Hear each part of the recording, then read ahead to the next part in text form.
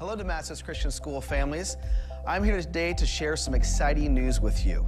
Many of you are aware that we've been experiencing a tremendous amount of growth the last several years. In fact, we've had 3 record-breaking years of enrollment. With this growth has become a pressing need for more space, which I'm sure many of you are aware of. To solve this problem, we've launched this Building on Faith campaign to build more buildings and facilities to facilitate our ministries. We're currently closing in on $3 million fundraised, and we look to be breaking ground in the near future and preparing ground for these new buildings. However, we still have some challenges that practically sit before us as we look at the 2024-2025 school year. We sought out a lot of individuals and organizations and people for some insight. We've talked to our school board, who has a desire to see the school grow. We talked to our ACSI accreditation team this last fall. We've talked to numerous other Christian school administrators and sought out the counsel from our consultant. The feedback they gave us was invaluable for us to continue pursuing our desire to grow. And with that, we came down to 4 options to address our growing enrollment for the next school year. 3 of these options we did not find suitable given what we've been called as a school ministry to grow. The first option was to look for a portable to bring onto our current campus. Unfortunately, we could not bring a portable on and have students in those until the end of the 2024-2025 school year. The second option would require us to not have kindergarten for the 2024-25 school year, which we also did not find acceptable. And the third option was to go back to only 1 class per grade and to have some students leave the school who are currently enrolled for us to maintain the capacity limit on enrollment. We did not find this acceptable either. Our fourth option was to search for a satellite campus. After an extensive search, we found Barton Community Church, which is less than 10 minutes away from our current campus, and they will be hosting our secondary students for the 2024-2025 school year. We're excited about what Barton Community Church has to offer our students. We'll be transitioning from 7 dedicated classrooms for our students to 8, and 3 of those classrooms will be larger than any that we currently have on our campus at Damascus Christian School. We will also have access to a gym that we can use for sports practices after school, for PE and recreation. An added bonus is this gym has a rock climbing wall for our students that they will be able to use. We'll also have access to an industrial-sized kitchen that's much larger than our current kitchen for home ec. We'll also have an outdoor amphitheater where our students can get together and worship outside around a fire pit during the course of the year. And most importantly, we're very confident this space is going to maintain the safety standards that we have for our students, especially the fact that this campus has a respite for Clackamas County Sheriff's Department deputies to come here to take a break during their patrols. Having a deputy here on campus is another added safety measure that we're looking forward to. Although we know some families will be disappointed about having the secondary students here on one campus and the elementary students on another campus, or the challenges with transportation, we have thought about these ahead of time, and we are going to be doing some specific things to address these concerns. We will be having the secondary students on our main campus several times during the school year for intentional assemblies, buddy class activities, and all-school worship. Our desire, too, is this is a short-term solution, and that we will have all of our students back on our main campus in new facilities and look forward to our ministry continuing to grow and thrive.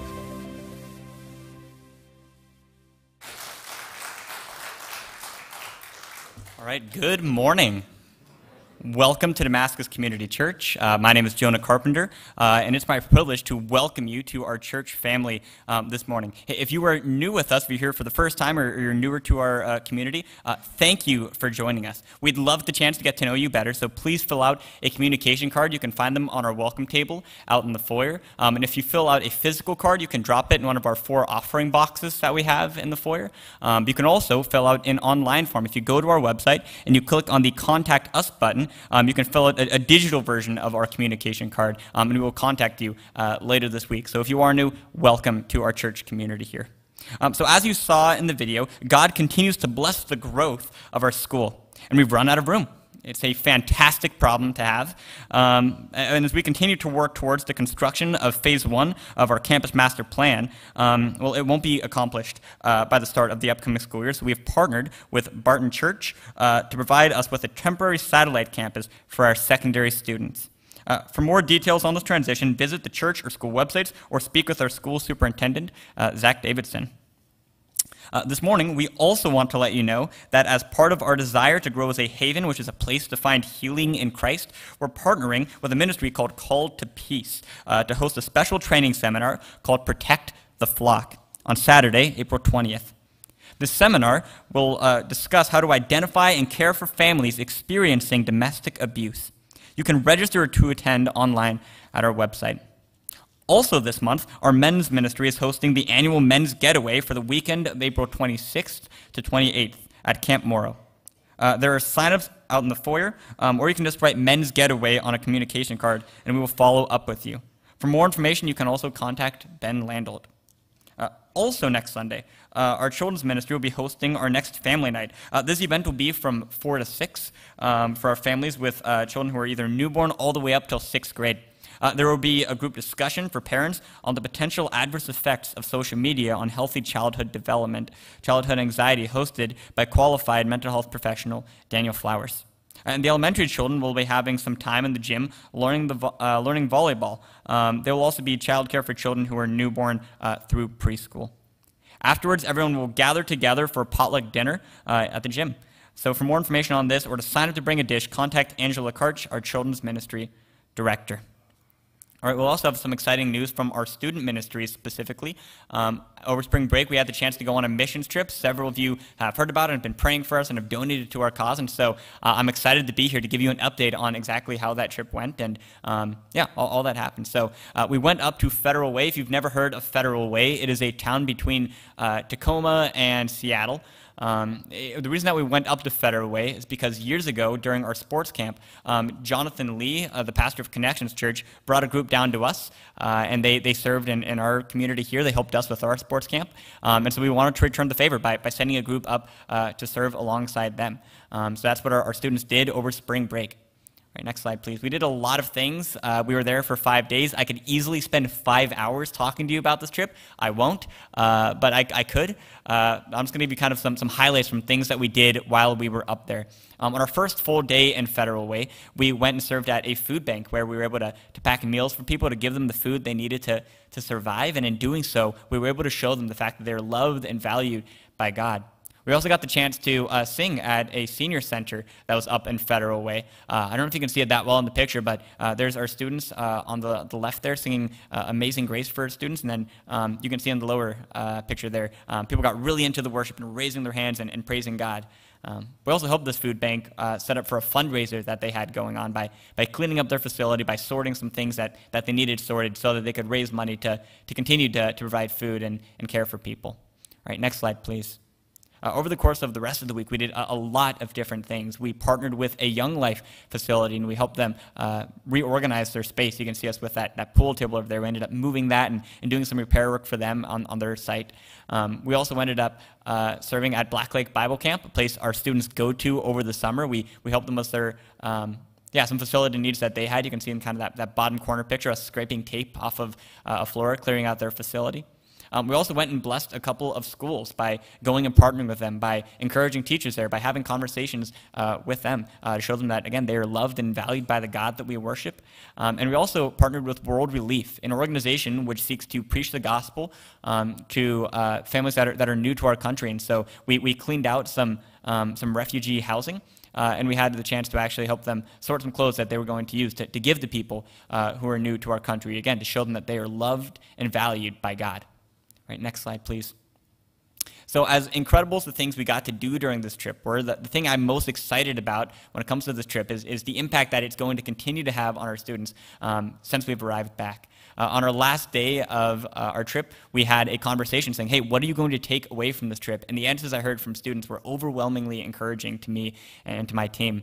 Many students said that they didn't realize how capable they were of serving God's kingdom before this trip. But since they had got the chance to go out of their comfort zone to share the gospel with people who hadn't heard before, they felt more equipped that as teenagers, God could use them. They felt more confident in their ability to be used by God to further his plans. They were encouraged by their own ability to really make a difference in people's lives for the sake of the gospel. Many of them also shared the impact that they saw happen just from the small things they did in their life. And they were excited to learn that even the little things that they do in every day of their life can be used to serve the King, can be used to glorify God. And they were excited to continue to grow in using these small gifts that God has given them to serve the kingdom now that they were back at home. All right, final slide here. For all of you who donated to our trip, for all of you who prayed for us or supported us on our trip, we would just like to say thank you. God really did incredible things in and through us in Federal Way. Many people got to see the love of God displayed to them, perhaps for the first time. Our students walked away transformed and changed in a way that I think will stick with them for the rest of their life. And so for all of you who were able to make this trip possible through your donations and through your prayer, sincerely, thank you so much for partnering with us on this trip. With that being said, as we open up the service this morning, let's pray. Lord, we thank you for the incredible things you're doing to secure the future of this church, Lord. Lord, we thank you for this trip, for the opportunity that students had to learn more about you, for the chances that they had to grow. And Lord, we pray that that would really fuel the future of their lives and their ministry in you, God, that would be a foundation you can build the future of this church upon, God. Lord, we also thank you for the school, for just its expansion, for the different families that are being ministered to here, God. We thank you for the growth that we've seen there, God, and we pray that as we reach out to partner with Barton Church, that you would give us wisdom to know the best step forward, God. Thank you for this relationship we're going to be able to build with them, God. Lord, we thank you so much in everything for your faithfulness in this church and in our community, God. And we pray that we would be wise enough to be faithful to the call that you've given us. Help us, God, to discern the best path forward in all things, God. We thank you for your goodness, for your love, for your mercy, and for your faithfulness. And I pray all this in your name. Amen. Amen. Would you please stand and let's all sing together this morning.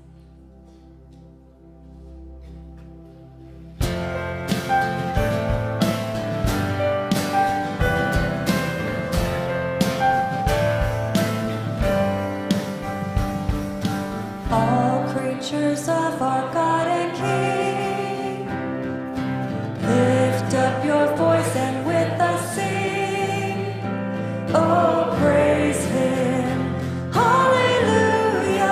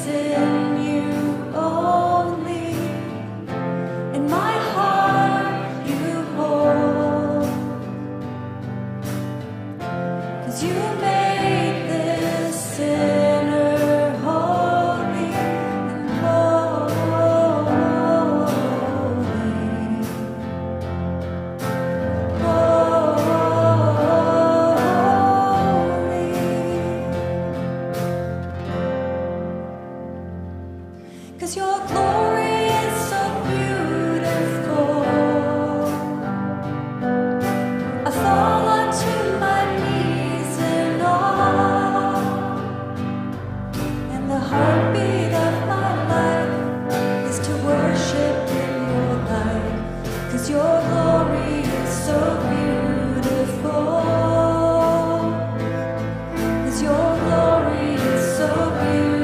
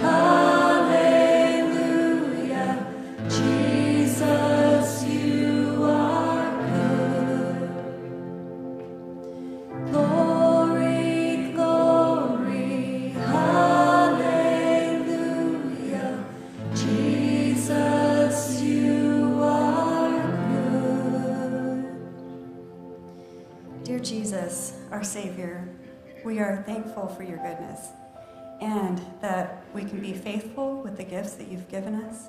All the glory to you. Amen.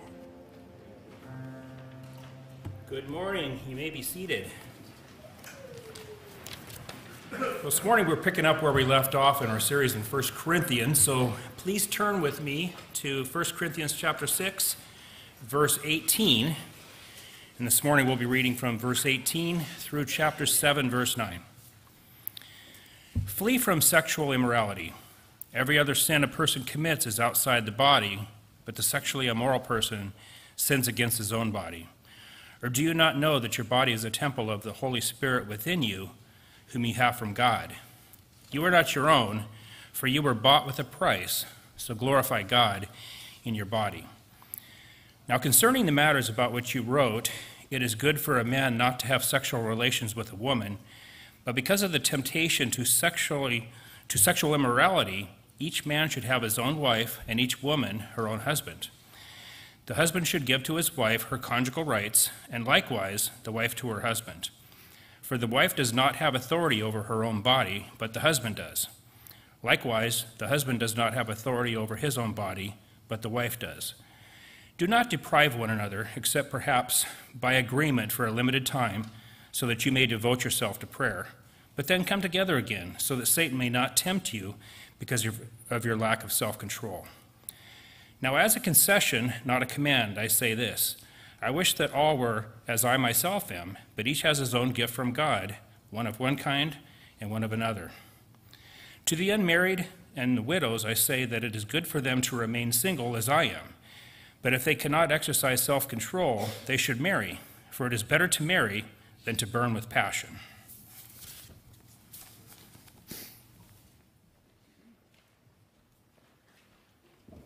Thank you, Jeff. Thank you, worship team. Good morning, everybody. It is good to see you this morning. We just sang about the goodness of Jesus, and this morning we're going to talk about one of the good gifts that he gives to us. Jeff said we are returning this morning to our series in 1 Corinthians, a series we've called Imperfect Church, Perfect Christ. And we've come to chapter 7, verses 1 through 9, which is about sexual intimacy in marriage. And so get ready this morning. We're going to have the proverbial sex talk. And so if you're a parent, you've got kids in here, I'm going to do my best to be careful and respectful on this topic and everything, but you may want to have your kids here and then talk with them afterward about it. Or if you prefer, we do have children's ministry, but just want to give you that warning and that caution. It is a good topic to talk about. Someone may say, wait a minute, Andy, you're actually going to talk about sex in church? Like, I thought that was one of those topics that you didn't talk about in church because it made people feel uncomfortable, like money, and politics, sex, right? Well, we're going to talk about it this morning because that's where the Bible has taken us in our series, and it's a good thing, too, because we live in a culture that is horribly confused on this topic. And much of the confusion and the miseducation has come through the incessant barrage of sexual language and sexual activity in the media, in TV and movies. In fact, that was the topic of an article in Relevant Magazine from August of 2022. And in that article, titled 3 Myths Movies and TV Have Taught Us About Sex, author Andrew Byers identified 3 lessons that entertainment media has taught us that are not consistent with how God views sexual intimacy. He argues that modern media essentially paints sexual intimacy as something that, number one, doesn't happen to normal people. It happens to, quote, really hot young people. So that's what the media presents. It's not for normal people, it's just for them. Number 2, it doesn't happen in normal contexts of the regular, mundane married life. It only happens in unrealistic, magical settings, in spontaneous and hyper-romantic moments with near strangers. That's what the media presents. And then 3, that sex is itself the ultimate goal of a romantic relationship, rather than one of the many ingredients of a romantic relationship that is supposed to grow within the context of a biblical marriage.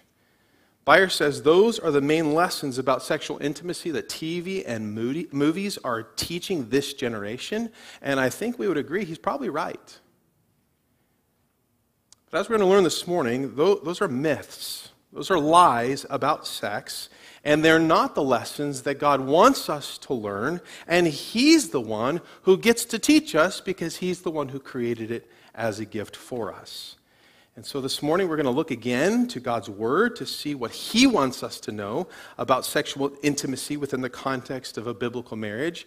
And we're going to see that it really is about God's glory and our pleasure in the fact that Jesus is being glorified in it.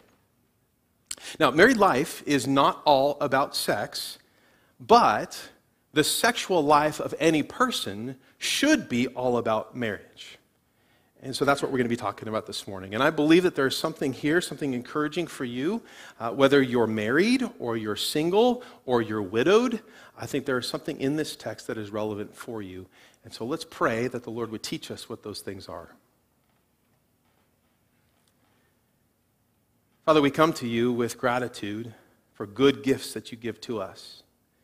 One of them is the ability to congregate in this place as the church and worship together, knowing that you're with us and you have given us your word, which is your guide for us to understand the world we live in, to understand who we are individually and as a church, and as people living as married people and singles, and whatever circumstance or stage we're in. Lord, your word has something to say about it, and we get to read it and learn from it. So thank you for that good gift. Thank you for the gift of sex. Thank you for the gift of marriage. Thank you for those who have the gift of singleness. Thank you for how that makes us a better people, more faithful to walk with you. Help us, Lord, to grow, to be faithful to each one of those circumstances and roles. Pray these things in Jesus' name. Amen. Well, keep your Bibles open to 1 Corinthians chapter 7, and let me remind you of the context here, because this chapter is a natural continuation of what Paul was addressing with the Corinthians since chapter 5. If you remember in chapter 5, he had called out the church for celebrating the sexually immoral man who was sleeping with his father's wife. And then in chapter 6, he called them out for engaging in sexual immorality with prostitutes. And so this is a church that had a problem with sexual immorality. And so after addressing that in chapters 5 and 6, Paul had concluded the end of chapter 6 by saying in verse 19, "You are not your own, you were bought with a price, so glorify God in your body." And so Paul had made it crystal clear that sexual immorality should not be happening in the church because their bodies belong to Jesus, because he paid for them on his cross. Now, it appears that some in the church may have actually agreed that there was a sexual immoral problem, and they had a solution to that immorality problem, and that they had written that solution to Paul in a letter. And I say that because after he closes chapter 6 with this command to glorify God in the body, he stays in that same theme of sex in the body, and immediately transitions in chapter 7 to take up this related matter which they wrote to him about. Look at chapter 7, verse 1. "Now concerning the matters about which you wrote, quote, 'It is good for a man not to have sexual relations with a woman.'" Now you'll notice that that second part of verse 1 is in quotation marks. So we're dealing with a statement that isn't from Paul, it's from those who are part of the church at Corinth.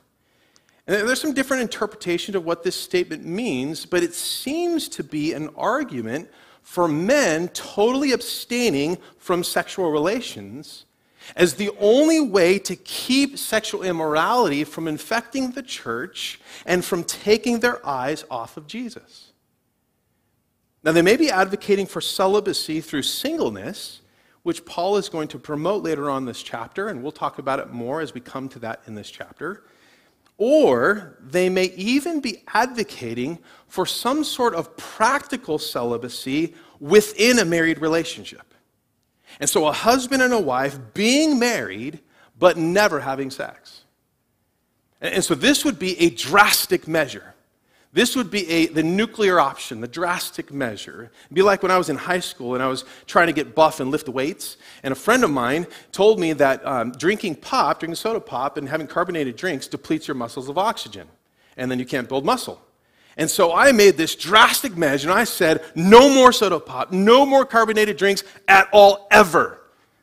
Drastic measures that lasted for like 2 months. Well, in Corinth, it seems that these drastic measures are what people are calling for. No more sex. That's their claim. That's what they're saying will work. Well, Paul knows that for those who are married and those who don't have the gift of singleness, that's going to be a problem. Right? Pretty obvious why. And so in verse 2, Paul responds to their idea with a better solution. Look at verse 2. But because of the temptation to sexual immorality, each man should have his own wife, and each woman her own husband. Now again, context is really key here. Paul has just spent a bit of time in chapters 5 and 6 addressing the wrongs of sexual immorality and people sinning by having sex outside of marriage. And so Paul here says, look, there are people who are going to have a sexual drive that if not met within their biblical marriage, they are going to be tempted to take that sexual need elsewhere. So for those people, in order to help them not fall into sin and subject them to potentially avoidable temptation, each man should have his own wife and each woman her own husband. Why? So that they can participate in God's good gift of sex, but do so in a way that glorifies God, and that is within a biblical marriage. See, Paul is anchoring his entire argument in the reality that point number 1 this morning, God created married sex for his glory. He created it, and it was for his glory. Now just think about how God started all of this way back in the Garden of Eden. Genesis chapter 2, verse 22, God gave away the first bride to her groom. He brought the wife, Eve, to the husband, Adam. He did that. Verse 23, Adam saw Eve, and what did he say? Whoa, man, right? And in verse 24, God then instituted marriage, saying that a man would leave his father and mother and hold fast to his wife, and they shall become one flesh. And God said to this newly united couple, he said, be fruitful and multiply and fill the earth with what? Babies, right? Worshipers of God. And so God created marriage, and God created the sexual relationship between a husband and a wife, and within that context, it was called good. It was designed to glorify God. Well, how? Well, first, by the physical union of a husband and wife, resulting in filling the earth with more humans, more people who would worship and obey him.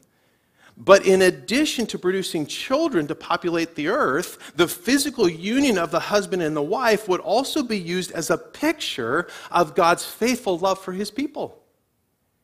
We see that in the Old Testament. Isaiah chapter 54, verse 5. God is described as a husband who is faithful to his people Israel. And in Hosea 2, after Israel falls and they begin worshiping other gods, God describes their unfaithfulness as a form of spiritual adultery. He refers to them in verse 5 as going after other lovers. But in verse 19, God still shows his faithfulness even to his adulterous people, and he reaffirms that he is committed to his people forever. God is a faithful husband. Then we get to the New Testament. In Ephesians chapter 5, Paul quotes Genesis 2:24, describing the union of a man and woman in marriage, which would include their sexual union. And he reveals to us a mystery about it. He says that there's a picture, there's an analogy here of Jesus' love for his church. Ephesians chapter 5, verse 31, therefore a man shall leave his father and mother and hold fast to his wife, and the two shall become one flesh. This mystery is profound, and I'm saying that it refers to Christ and the church. So the point is, God created marriage, and God created sex in marriage for his glory. and specifically for giving us a picture of God's faithful love for his people and for giving us a picture of Jesus' sacrificial love for his church. A love that, if you think about it, led Jesus to die to pay for the sins of his church, even while we were unfaithful sinners, and to invite us into a union with him through faith in his sacrifice for us so that we can belong to him and we even get to take on his name. We're united with Christ. All of that is the background of why Paul says in 1 Corinthians chapter 7, verse 2, that each man should have his own wife and each woman her own husband. It is so that instead of taking that sexual relationship outside the confines of marriage and spoiling the picture of God's faithful love for his people and the gospel good news of Jesus' sacrificial love for his church, instead, men and women could become husbands and wives and glorify God in their bodies by being faithful and sacrificially loving to one another as they experience together God's good gift of married sex. So do you see how important your sexual life is to the glory of God? You see, contrary to what the culture tries to promote, that sex is merely this instinctual activity of evolved animals called humans that has no spiritual meaning, the Bible says that sex within marriage is part of our worship of God. And so if you are unmarried, think about this. When you preserve the sanctity of married sex, by not having sex or doing sexual things with your body for as long as you're not married, you are actively glorifying God with your body. It is a part of your worship. Your abstaining from sex is worship of God. And if you're married, think about this. When you come together in sexual union with your spouse, and you do so in faithfulness to one another like God is faithful to his people, and sacrificially loving to one another like Jesus demonstrated sacrificial love for his church, you are actively glorifying God in your bodies by living out the sanctity of married sex with one another. It's worship. Which is why marital unfaithfulness and marital selfishness in this area is so damaging to the glory of Jesus. Because when one partner is sexually unfaithful to one another, or one partner is sexually selfish or unloving to one another, it taints the picture of both God's faithfulness and Jesus' sacrificial love, and God is not glorified in your body. So do you see how gracious and loving God is? See how good, and he gives good gifts to us? He has created for us a gift for being able to glorify him in worship by participating in something that is enjoyable to us. And it is most glorifying to him and most enjoyable to us when we follow his design for it. And part of that design is that married people enjoy it often. Which is point number 2 this morning. Married people should regularly serve one another through sex. Married people should regularly serve one another through sex. Now, I can't speak for all the women in the room, but I know that over the years, verses 3 and 4 have been a favorite of a lot of men. And the reason for that is because it truly does advocate and encourage that husband and wife do come together sexually and not limit themselves too much.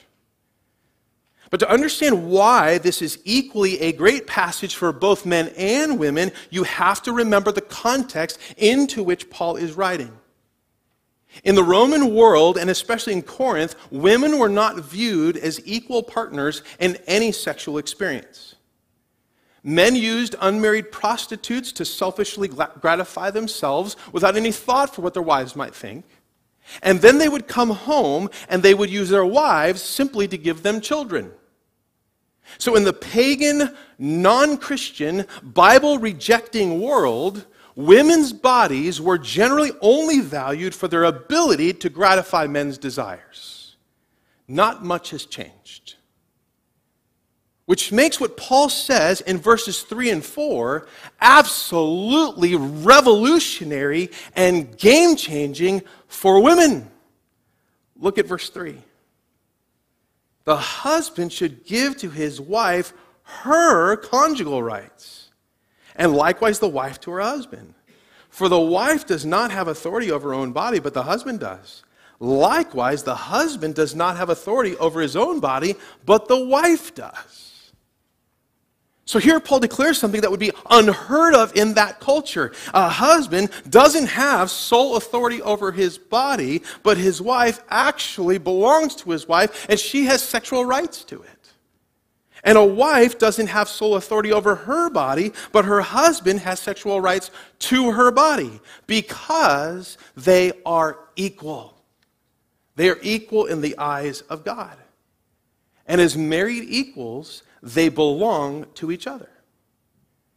And therefore, Paul says they should choose out of service to each other to give each other what belongs to them and not deprive each other of it. Look at verse 5. Do not deprive one another, except perhaps by agreement for a limited time, that you may devote yourselves to prayer. But then come together again, so that Satan may not tempt you because of your lack of self-control. Now, as a concession, not a command, I say this. So here Paul encourages husbands and wives to not deprive each other of sexual intimacy unless, and it seems that this is the concession that Paul's talking about, unless perhaps they can equally come to an agreement on that, and only for a limited time, and in order to schedule a prayer meeting. That's the purpose, right? If they're going to fast from that, that's what it's for. And the reason Paul states for why they shouldn't deprive each other is because a husband and a wife who do not have regular sexual relations put themselves in a vulnerable place. They may be tempted by Satan to sin by fulfilling their sexual needs outside of their marriage, which is probably one of the reasons why Paul says they should pray, right? If they're going to abstain. Now, it's important to note that Paul isn't excusing a spouse who goes outside of their marriage for sex and saying that they can blame their spouse for their sexual unfaithfulness. It is still their own choice and their own sin. If you look at verse 5, it is still caused, he says, by their lack of self-control. But this is a call for husbands and wives to choose to regularly serve one another by fulfilling each other's sexual needs within their marriage so that when they're tempted to look outside of it, they will not. They will not look for sex outside of their marriage. Now, why would Paul have to give this instruction in the first place? Why would he have to remind them of their equal rights and equal authority over each other's bodies? Well, given the Corinthian statement in verse 1 that it's better not to have sexual relations with women, Paul is probably responding to married men in the church who thought that they could gain something spiritually by abstaining from sexual intimacy altogether. So this would be like those today who take a vow of celibacy and choose not to be married so that they can concern themselves with the practicing of their faith. But here the problem is, the difference is, Paul is talking about married men and women. He's talking about people who are already married. And so he's probably speaking, at least in part, for wives who didn't have a voice in the matter. And he's saying to the married men, look, if you were single, that plan would be fine. But you're not single. You're married. You have a wife, and she has rights and needs, and you need to fulfill that in her life. So that seems to be contextually the most likely reason for why Paul is bringing this up here. But I think this passage also serves another purpose. And I think that purpose is this. I think it addresses our sinful inclinations as men and women. Here's what I mean by that. If we go back to Genesis and to the fall and the curse because of sin, one of the things that the curse affected was the relationship between men and women, between husbands and wives. Remember, part of the curse was Genesis chapter 3, verse 16, where God said to Eve, in this new sin-stained world, he said, "Your desires shall be contrary to your husband, but he shall rule over you." That desire to be contrary to your husband meant that a woman's sinful inclination would be to take over her husband's God-given headship in their relationship and try to control him in his position. And the statement, "but he shall rule over you," meant that a man's inclination, sinful inclination, would be to harshly rule over and try to control his wife rather than to lovingly lead his wife by serving her. And so that was all part of the curse. That became the sinful inclinations that we would have. And so here in 1 Corinthians chapter 7, Paul's words serve as a reversal to that curse. Instead of men and women using sex to take control or rule over each other, sex was to be a way for them to serve one another as equals, as those who have equal authority over each other's bodies. It's a reversal of our sinful inclinations. Now that actually has some pretty practical applications for us today. And the first application is this. If you are unmarried, your body belongs to Jesus. And if you are married, your body belongs to Jesus and to your spouse. Jesus first, and then your spouse. Which means, if you are unmarried, your body should honor Christ by abstaining from sex unless or until you have a spouse. And if you are married, your body should honor Christ by participating in sex only with your spouse. So extramarital sex is not okay. Premarital sex is not okay. Self-gratification through masturbation and pornography are not okay. It's sin. It's sin that Jesus died for. It's sin that can be forgiven if you will confess of it, but it is sin, and you must repent of it, and you must resist it as sin, because your body is not your own. That's the first application. Now, before I get to the second application, let me just preface it by saying this. Part of living in a broken world that is broken because of sin means that there is sexual brokenness among us. And perhaps because of dynamics of trauma and abuse or physical limitations or even medical conditions, for some of you who are married, following Paul's instructions here may be exceptionally difficult. And so if you're in one of those situations, any of those circumstances right now, I would just say to you, listen to the applications I'm about to lay out. But you may need some time and some help from a counselor or even a doctor to help you get to a place where you're even able to apply what Paul has to say here. All right, so there's a preface. Now, having said that, I think it is safe to say that in most cases, it is most likely a husband that will desire sex more often than his wife. I'm just taking a guess here, all right? I'm thinking that's probably the case. And it is most likely a wife who will exercise her veto power over that pursuit with her husband. Now, I realize that's not always the case, but I'm thinking that's probably more often the case than not. And so here's what I would say to wives in the room, right? Wives, this is for you. One of the ways that you can love and serve your husbands and help them fight temptation is by being very discerning in how and when you exercise your veto power.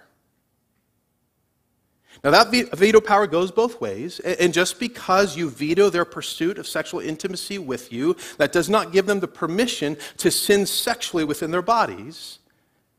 But wives, be very careful in how and when you do that, because one of the most important ways that you can love and serve your husbands and help them fight temptation and love you faithfully is through uniting with them physically in your sexual union. And so if you are able, serve them that way. Now let me speak to the husbands in the room. And if you want to know who they are, maybe they're the ones who were nudging their wives just a minute ago.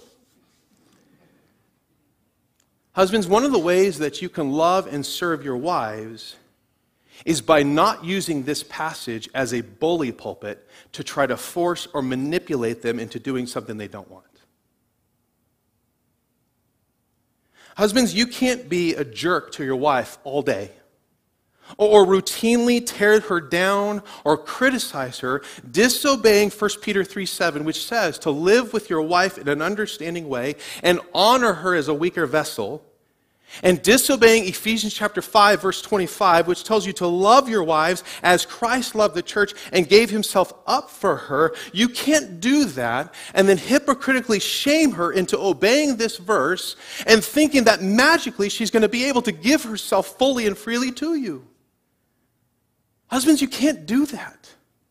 That's not godly. You want consent from her? You want her to give herself to you? Then start by loving her like Jesus loves the church.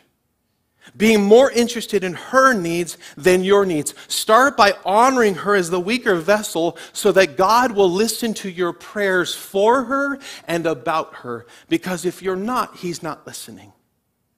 That's what 1 Peter 3:7 says. Then when you do come together sexually, your union with her will be a better picture of the unity of love and sacrificial service that Jesus has for his church, which is how you have been called to love her.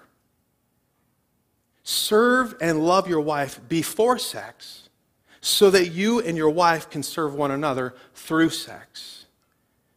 Because that's what it is. It's an opportunity to serve each other. As Garrett Kell has written, God created sex to be a bond between a husband and a wife that strengthens over time. Married couples make love on their honeymoon and after a miscarriage. They make love to conceive children and after they bury them. They make love when bodies are healthy and during battles against cancer. As a husband and a wife pursue each other through intimate service, sacrifice, and struggle, God blesses them in a way the world can never know. Married people should regularly serve one another through sex. Now, having addressed specifically husbands and wives up to this point, Paul turns his attention to those who are unmarried and widowed. And the message for them in verses 7 through 9 is point number 3 this morning as we close. Unmarried people should marry if they desire sex. Unmarried people should marry if they desire sex. Now, Paul starts his argument in verse 7 by expressing his own personal preference that people stay single if they can do it, that people be unmarried, remain single as he is. And later on in this chapter, he's going to lay out why he believes that singleness is better than being married. But Paul knows that singleness is a gift from God for some people, and being married is a gift of God for other people. And so he continues in verse 7 by referring to singleness and marriage as gifts. And the word that he chooses, the word that he uses for those gifts, is the same word that he uses in chapter 12 when he talks about the gifts of the Spirit. Look at verse 7. It says, "But each has his own gift from God, one of one kind and one of another. To the unmarried and the widows I say that it is good for them to remain single as I am. But if they cannot exercise self-control, they should marry. For it is better to marry than to burn with passion." So Paul says some people will not need to be married or are married again in the case of those who have been widowed, because God has given them a gift of not desiring a husband or a wife, not needing that sexual relationship that goes with it. And so it is a good thing for them if they remain single. But others will not have that gift. And the evidence that they don't have that gift is that they desire a husband or a wife, and eventually they're going to burn for a sexual relationship with their spouse. And so their gift will be marriage. So they should marry rather than trying to stay single, because unnecessarily staying single, which they don't, if they don't have that as a gift, may lead them to sin sexually. As Ray Ortlund has written in his book, The Marriage and the Mystery of the Gospel, he says, "Sex is like fire. In the fireplace, it keeps us warm. Outside the fireplace, it burns the house down." That's true. Now, again, that doesn't mean that marriage is all about sex, and people shouldn't just marry just for the sex, but it does mean that marriage is the fireplace for sex. And so if you have a fire burning, you probably don't have the gift of being single, right? You should look to get married. Now, how do we apply that?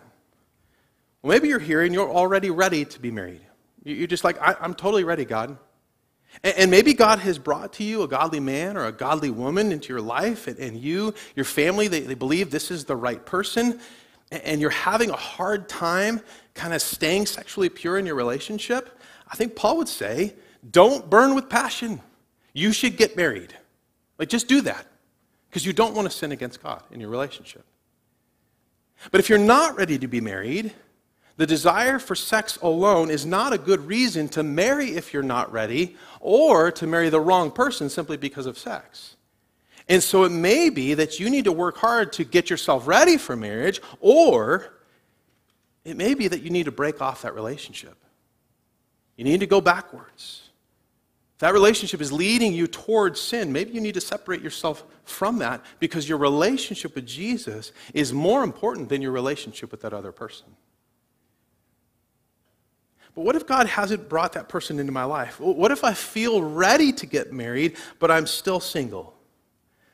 Well, if that's you, I'd love to pray for you. If you want to put in a communication card, come talk to me, I'd love to pray that God would give you wisdom, that God would give you strength, that God would bring the right person in your life at the right time. But I would also say to you, don't waste this time of singleness. Pray that God would bring that person into your life in His timing. Pray that God would protect you sexually as you wait for him or her to come, and use this time to prepare yourself to become a godly husband or a godly wife. How? By looking to Jesus for your identity first before you look for it in somebody else. Make sure that you and the Lord are right. Make sure that you get your identity from Him and not from another person, and that way you'll be ready to give yourself to another person when the time comes. Establish good practices of serving Jesus and serving the church, so you have good habits so that you can bring those into your relationship should the Lord bring one to you.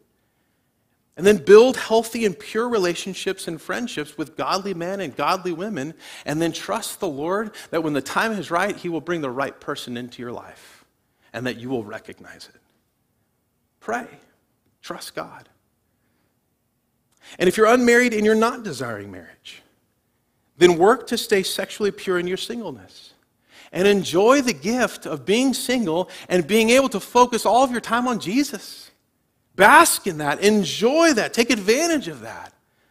And then be an example to your single friends who may not have your gift of singleness, but need your example of glorifying God in your body as they walk alongside with you as singles, at least for this time. Be good examples to one another. Brothers and sisters in Christ, with whatever gift God has given you, whether that's married, as a married person, or as an unmarried person, embrace the gift that God has given to you now and live that out faithfully. Not only so that you can glorify God in your body, but that you can help your brothers and sisters in Christ grow to glorify God in their bodies as well. Let's pray.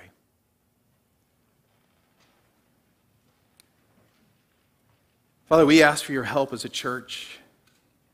We want to be a people who are faithful in whatever place or circumstance you've placed us. Lord, first of all, I want to pray for the marriages in this body. I pray for us who are married. Pray for us as a church that includes those who are married. And I would pray, Lord, that there would be faithful marriages. I pray that there would be loving marriages. I pray that there would be those who are sexually healthy in their marriages. And Lord, where those things are not, I pray for healing. I pray for conviction.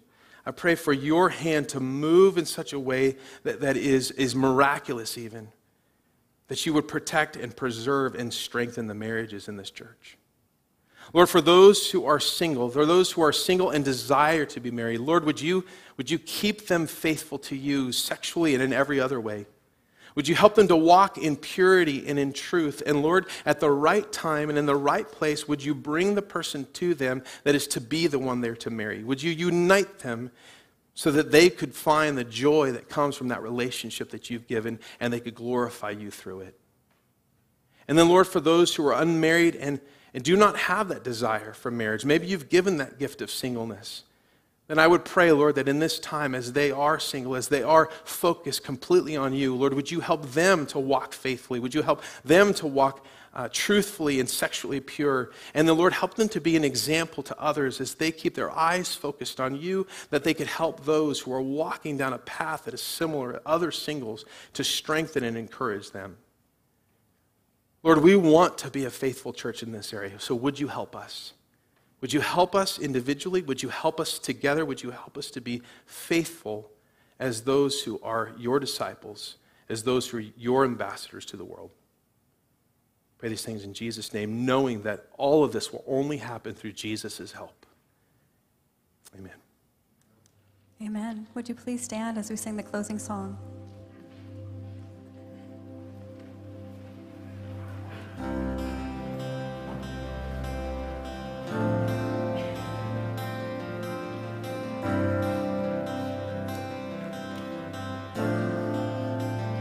What gift of grace is Jesus my Redeemer? There is no more for heaven now to give. He is my joy, my righteousness and freedom, my steadfast love, my deep and boundless peace. To this I hold, my hope is only Jesus, for my life is wholly bound to His.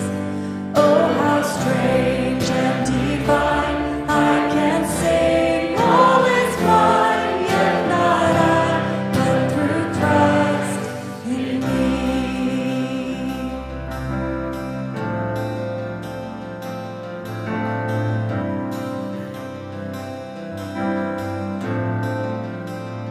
The night is dark, but I am not forsaken, for by my side the Savior, He will stay. I labor on in weakness and rejoicing, for in my need His power is displayed.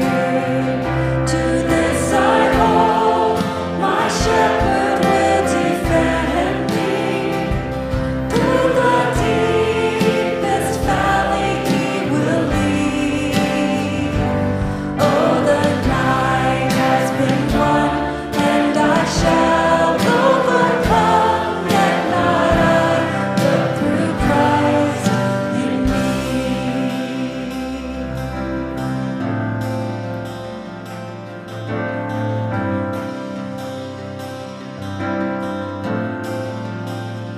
No fate I dread, I know I am forgiven. The future sure, the price it has been paid. For Jesus fled and suffered for my pardon, and He was raised to overthrow the grave. To this I hold, my sin has been defeated. Jesus now and ever is my plea. Oh, the chains are released, I can sing, I am free, yet not I, but through Christ in me.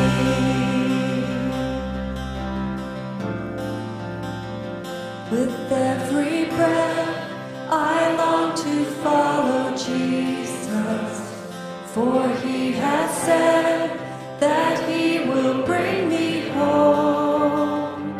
And day by day I know He will renew me, until I stand with joy before the throne. To this I hold, my hope is only Jesus. All the glory evermore